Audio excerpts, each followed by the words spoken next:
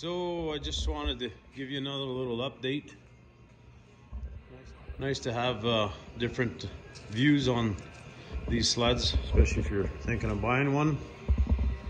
I don't consider myself to be an expert by all means, but I have quite a bit of experience on various snowmobiles for what I'm doing. Not a high performance mountain, high speed type of guy, but if this is something down the lines of what you're doing, might help. Anyways, I read through the manual and found that you can fold these down, these mirrors, so that's kind of handy, because I definitely rip these off after a while. They stick out quite a bit. So when you fold them down, they're kind of tucked away. And I never really have any, but I don't need to look behind me all that much. I'm always turning my head to look at the skimmer, but the odd time I'll have somebody come out with me, then, you know, I'll probably fold them out then. But you can still see behind you somewhat with them in this position, because you can still adjust them. It's just not as wide.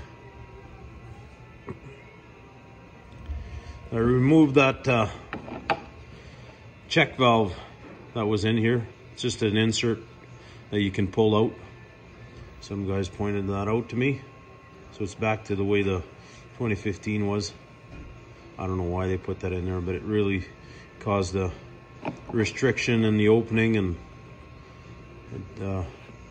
good way to spill fuel is all it was. So yeah, it's been good so far.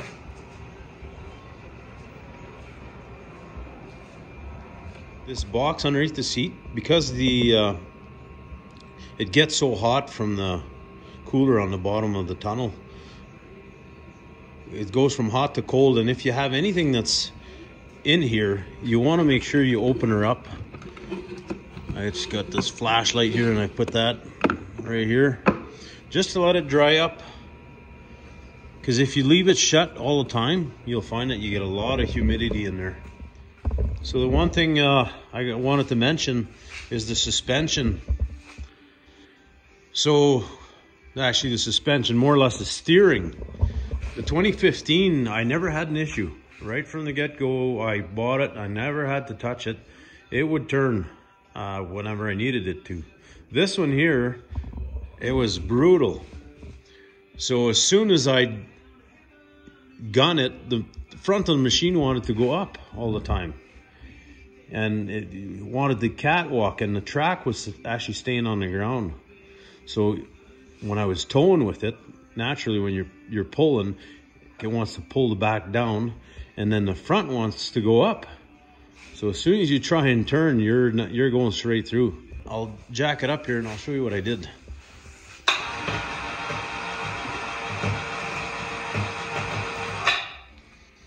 So on the front, you can kind of see how it's sticking closer to the snowmobile itself, right? The suspension.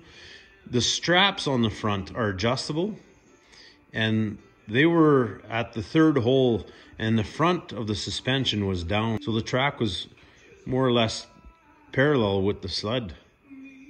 So now what I did is I shortened those straps on the front, and I loosened off the suspension on the front, and I tighten it up on the back so that this clearance stays there.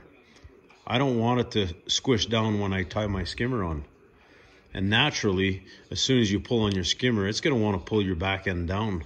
And I didn't want that. I want it to hold itself up. So now by softening the suspension at the front and tightening those straps, whenever I gun it, it doesn't want to catwalk on me at all anymore. So this is what I mean with these straps here at the front. So you see all the holes?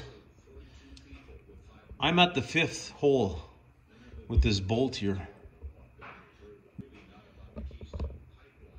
So that brings the frame closer to the snowmobile itself, right? And then this adjustment on that shock is at the softest. And towards the back of the snowmobile, there's this adjustment here towards the back. And it's a cam type. You just turn it, and it increases the tension on the spring here. The spring is right there, so this cams over and adjusts the tension on it. So I got it maxed out on the back and the softest at the front.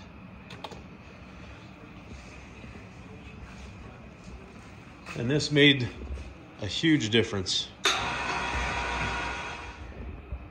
As soon as the back end would start to go down because of the skimmer weight, the front end always wanted to go up because this here was going down. The back end was going down and lifting the front, but the track was actually still on the ground because it was so loose on the front. So the skis were coming up and I'd have no steering whatsoever. So now that I shorten that up, the track can't separate from the snowmobile at the front. It's tight. So when I gun it, it's the pressure's all the way to the back here, and it keeps the skis down. Way different, way better, especially if you're towing. But with this adjustment, it's she's all good. So you're gonna laugh at me for this one on the front, but I kind of mentioned it in the other video where I was afraid of this, how this cooler here on the front is sloped, and on the 2015 it was actually on top here, so there was no chances of branches going in and puncturing it. But this one here is actually sloped this way, and the top of it actually ends right around here. So I had to put this in because I actually, like in the back there's that other screen like this one here, and it goes all the way down here, down right here. There's actually 4 puncture holes in here already from branches. So I knew I do a lot of bushwhacking, and I already got 4 branches through it and never hit the cooler. And somebody else commented as well that they put some holes through it. So what I did is I just got this kind of crazy carpet type of material, or soft cutting board if you want. I don't even know what it's from, but my buddy from Duluth, Minnesota actually gave that to me. So it's really tough material, very soft, pliable. So I put that there so that if a branch hits it, it'll want to at least deflect it or break it before it makes it to the actual screen here. And then the snow can still get through, and enough air is getting in there. But I'm gonna build a nicer one. This is just for now. I had to do something, because like I said, I do a lot of bushwhacking, and it was just a matter of time before I punctured the cooler itself, and that would have been a sad day. So I just put this there, temporary for now. Like I say, if a branch hits it, it'll want to deflect it. It's pretty tough material. And the top portion I'm not so worried about, because the cooler kind of ends here. So if a branch is going up into it, it'd probably miss it. And I don't want to restrict too much air. And so yeah, this is not as much of an issue. The 2015 I find had a better design for not, you know, getting so many branches. And it's like a magnet for branches. It seems like. I try and watch as much as possible, but for what I'm doing, it's kind of hard. All right, nothing really more I can say about it for now. I've got about 400K on it now. No issues. Just a few adjustments. My biggest thing is that windshield. It really a pain in the butt. It's not so much the glare, but the distortion you get through that top portion.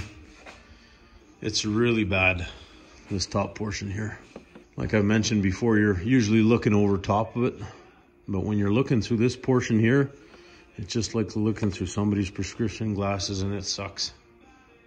It's hard on the eyes.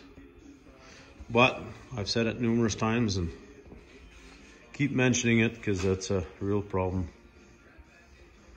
But yeah, she's a good workhorse. She pulls pretty well similar to 2015. I don't notice a whole lot of difference, really. No difference at all.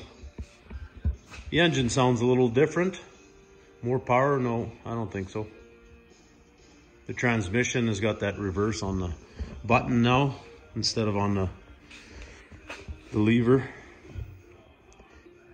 It shifts smoother than the 2015 between high and low, that's for sure. But I never had an issue with the 2015. It did whatever it had to do, so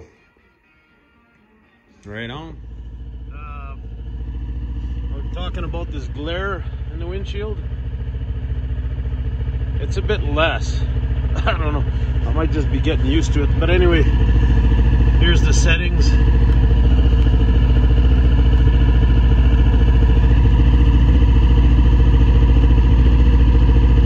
So you push and hold settings. It goes to units. Push it again until you find brightness. Push and hold. And then you can adjust it. See, it's at -4. Now it's getting brighter. So now that's the brightest. You can see my big orange line. So I'm just going to go to -4, which is the lowest. And it's a bit less, but still present.